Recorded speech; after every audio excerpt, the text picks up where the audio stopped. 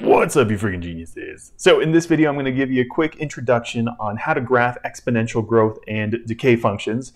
And we're specifically going to focus on natural base functions. So the natural base is just this number, the special number e, right? So this number, it's kind of like pi, right? So just like pi, and we can write it up here. So pi is equal to approximately 3.14, right? And so e is approximately 2.72, right? So that's what e is. Now the other two variables we need to look at are a and r. So whenever we're talking about exponential growth and decay, this number a, or this letter a, just represents a positive number, right? So a is always going to be greater than 0 in this case. And r is the main number that we want to focus on, okay? So this will tell us if our equation is either growth or decay. So if r is bigger than 0, it's growth, like that. And if r is less than 0, so just a negative number, then it is decay. Okay, so that's how you can quickly determine if these equations are growth or decay. So, for example, the two parent functions of the natural base e are y is equal to e raised to the positive x, and y is equal to e raised to the negative x. Okay, so here you can obviously see our number is basically a 1, a positive 1, and then over here it's basically a negative 1, right? So since r over here is positive, we know that y is equal to e raised to the x is going to look something like that, okay? And then here, since our r number is negative, we know it's going to look something like that. All right, I'm going to erase all this. Boom, okay.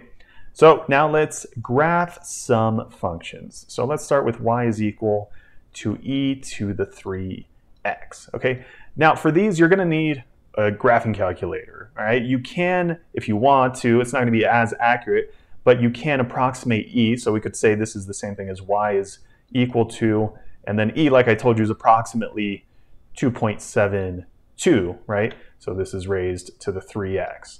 So you could replace e just with an approximation, and then you could graph this, right? You can make an x, y table like that, plug in some numbers for x, and then see what pops out for y. But really the more efficient way of doing this would just be plugging it into a graphing calculator.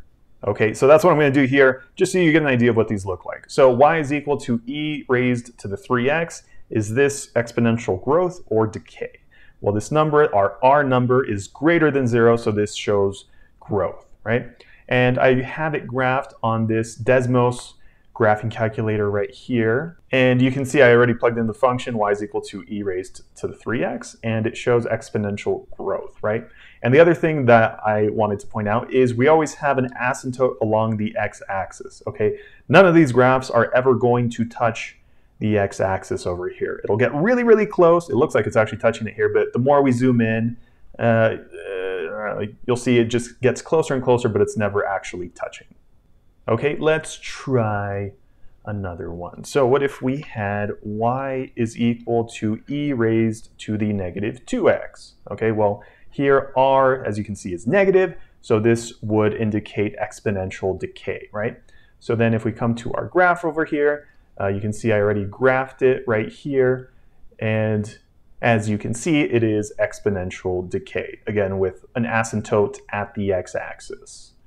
Okay, let's try one more here.